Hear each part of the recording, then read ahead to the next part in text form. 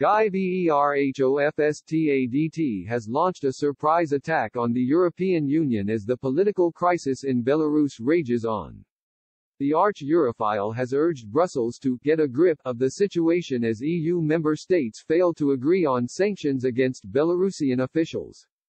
Belarus has been marred by 6 weeks of widespread protests against President Alexander Lukashenko amid claims his election victory was rigged.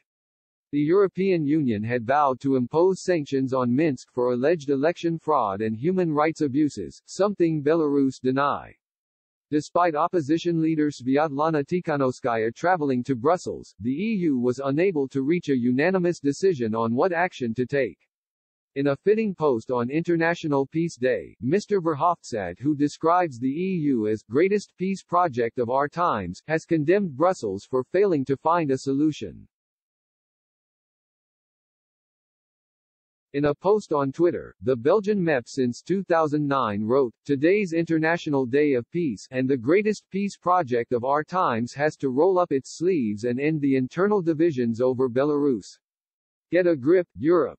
In another scathing message 24 hours earlier, Mr. Verhofstadt described the behavior of European foreign ministers as scandalous.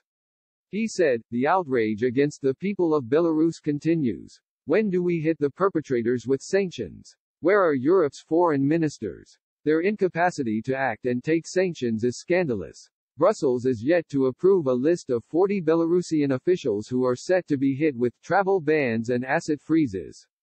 The EU's top diplomat Josep Borrell, who chaired the meeting of foreign ministers, confirmed there was not an agreement amongst the 27 member states.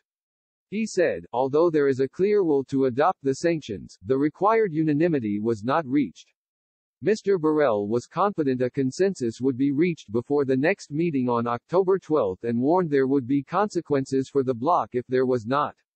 At a press conference, he added, "If we are not able to, then our credibility is at stake."